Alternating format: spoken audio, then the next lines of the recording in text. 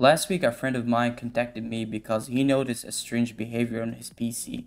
We later found out that his machine was infected by a malware called Globtiba.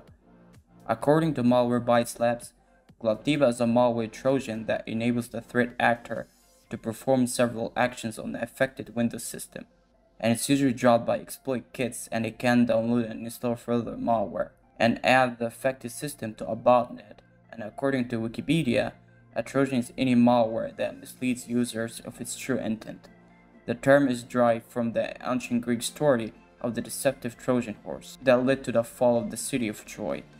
So the story is, I wanted to take this opportunity and explain how a trojan works and how to implement a simple trojan in Python to demonstrate the idea. So let's dive in.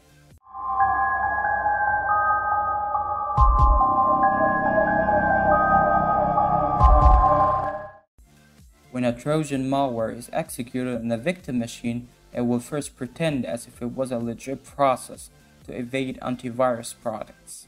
Any AV solutions first scan the malware for known signatures that verify this executable as malware, and if the malware passes the signature scan, the AV then checks the behavior of the process to see if it was doing anything nefarious like spying on the host or logging all the keystrokes or stealing sensitive data like passwords and credit card numbers. But since the Trojan acts like a legit process, it will most likely evade detection by using a variety of techniques, like process hollowing or injecting the malicious code into a legit process. This is so common in red teaming when you want to evade EDR and AV products. Once the Trojan evades detection, it will inject the malicious code into a legit process or drop it to disk, and then it will pass the execution flow to it. The drop malware can be literally anything from keylogger to a password stealer or even a zero-day exploit. The sky is the limit. Now let's look at a simple implementation of a Trojan malware in Python.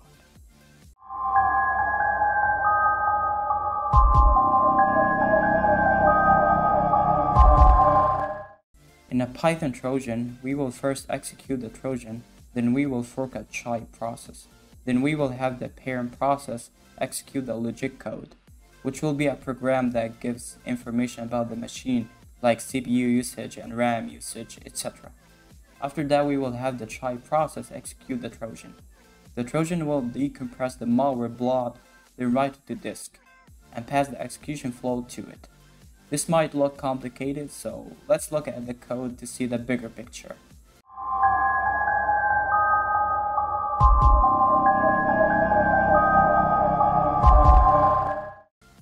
In a Trojan script, we import the psutil module to get all the machine status like the CPU usage and RAM usage, the base64 module for base64 encoding, the time module to sleep each 2 seconds, gzip module to decompress the malware, OS to execute the malware.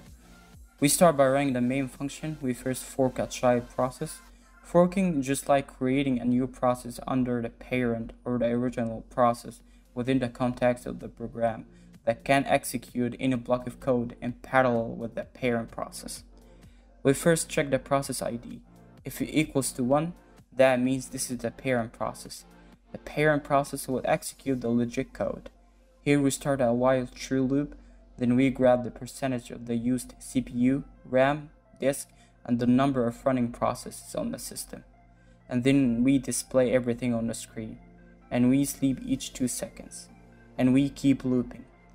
However, if the process ID equal to or less than 0, then that means this is the child process.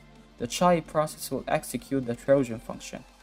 In the Trojan function, we start by opening a hidden file in write mode. Then we base64 decode this blob, and then we gzip decompress it. Then we write the decompressed data to the .malware.py file. Then we close it, and finally we execute it. This blob is just base64 encoded gzip compressed data. You can verify that by running the file command on it. When we decompress this file, we will get back the original malware.py file.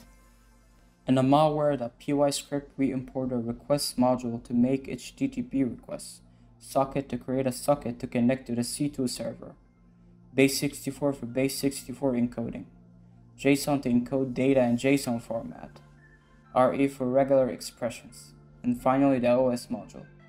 We start by calling the main function as usual. In the main function, we first grab the host name of the machine. Then we make HTTP GET request to IP API to get the public IP address of the machine. The user agent header here is necessary so that the request doesn't get flagged as bot. Then we initiate the Bitcoin addresses list and the email addresses list to store all found Bitcoins and emails. Then we recursively insert inside the home directory for files that contain Bitcoin addresses and emails. By the way, I put some dummy data inside the home directory to demonstrate this process. Here we open each file in read mode, and inside this try block we give the contents of each file, and then we look inside it for Bitcoin addresses or email addresses. This regex here to match both legacy Bitcoin addresses and new Bitcoin addresses, and this regex matches any valid email address. Then we check if we found any Bitcoin addresses, and if so, we add them to the Bitcoin addresses list. And the same thing here for emails. Then we run this one bash liner to grab all open ports on the victim machine. We run the netstack command, and we grab for listening ports along with the broadcast IP address. And after we grab all the data we want from the victim machine, we store them in the data dictionary or object, and we encode the data object in JSON format and base64 encode it. And finally, we create a new TCP socket, and then we connect to the IP address of the command and control server on port lead. Then we send the data to it, and then we close the socket.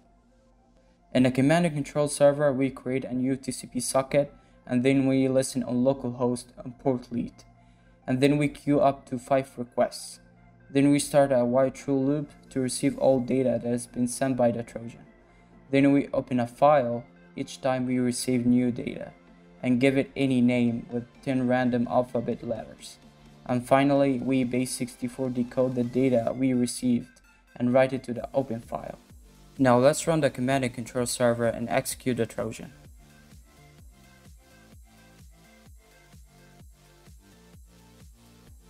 As you can see here, when we executed the Trojan, the legit code got executed and displayed on the screen. However, when you look at the C2 server, you will see a connection received from the malware that we wrote to disk, and you can find the malware hidden in the Trojan directory, because remember, we decompressed it and wrote it to disk. Now in the C2 server directory, you can find the data we grabbed from the victim machine, stored in a file with a random name generated by the command and control server.